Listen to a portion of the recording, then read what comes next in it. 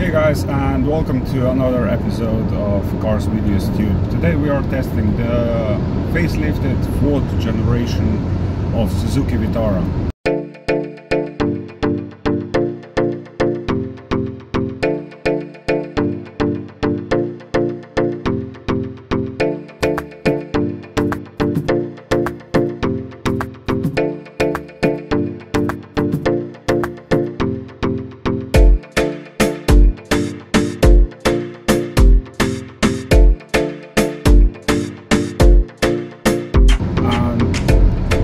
Saying this, we have to be aware that this is a car that has been sold under a numerous number of names, and you can see all them right here.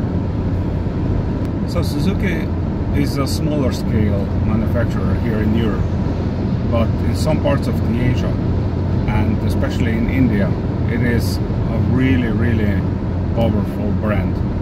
They usually make some cheaper models, small cars, but they sell it there in huge quantities.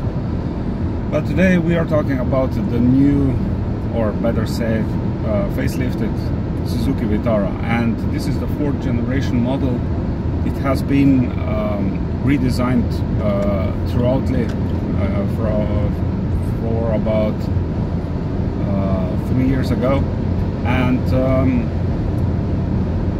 the fact is, if we compare it to the predecessor, this car is 30 centimeters shorter, which is, let's say, unusual or unorthodox doing in this industry. The model has 1.4 liter Boosterjet direct injection turbocharged engine, and with this combination they managed to improve fuel efficiency and get more horsepower from less displacement. So 1.4 liter engine and 140 horsepower, which is a rather nice number for this displacement. I have to say, it isn't Vitara isn't real off-roader anymore. It is an SUV, but a very capable SUV in terms of off-road capabilities. It is one of the few SUVs that has lack of differential, which sometimes could be crucial if you stay in mud or in snow. It also has some drive modes to help you out with specific driving styles and also road conditions. And it's rather nice to drive. I have to say, it is kind of very agile if we compare it to some competitors. On the other hand, I would really love if the steering would be a bit more direct. It is fun to drive, I have to say. It is rather nice, compact car, but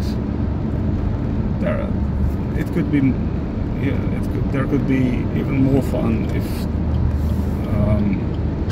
the steering would be a bit more direct.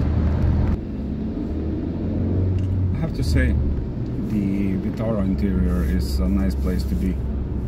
It has nicely designed dashboard.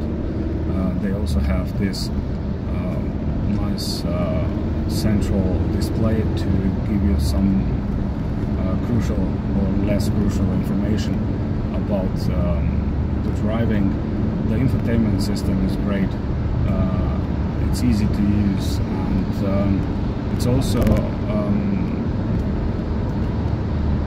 well assembled. But what I dislike is this plastic, and well, that's the way it is.